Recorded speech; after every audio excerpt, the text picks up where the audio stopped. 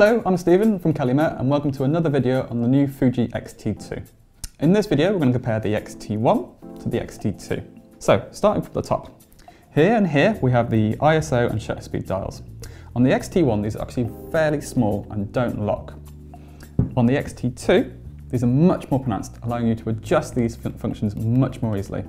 They also feature a depression system, so simply press to lock and then press again to unlock. Here we have the shutter button.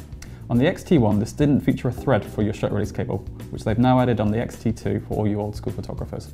They've also removed the video record button located here and taken that functionality and added it to the shutter release button. Next to that we have the exposure compensation dial.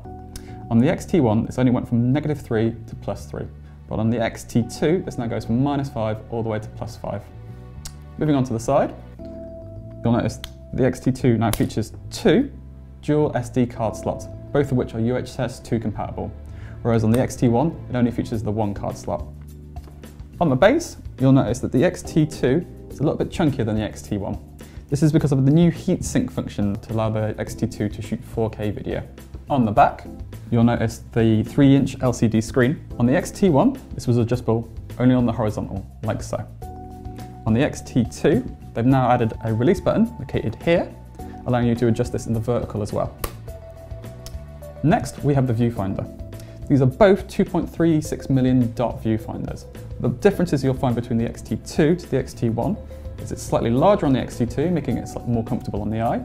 It's also about 50% brighter on the X-T2 and offers up to 25% improved image quality. Here, you'll notice the D-pad, like so. The buttons now are much more pronounced, giving you a much firmer feel, allowing you to adjust the settings with confidence. Fuji have also added a new focus button, allowing you to select your focal points with much more precision. Moving on to the front. The X-T1 features an X-Trans CMOS 2 sensor coming in at 16.3 megapixels. The X-T2 features the X-Trans CMOS 3 sensor coming in at 24.3 megapixels. It also features a new shooting mode called Acros, first demoed on the X Pro 2. The next big improvement is the focusing system. The phase detection area on the X-T1 covers 40% of the sensor, whereas on the X-T2 this has now been expanded up to 75% of the sensor. It also features a new custom shooting mode, allowing you to customize the focusing system to match the style to which you shoot. Moving on to video. The X-T1 shoots full HD at 60 frames per second. The X-T2 will also shoot full HD, but now features 4K at up to 30 frames per second.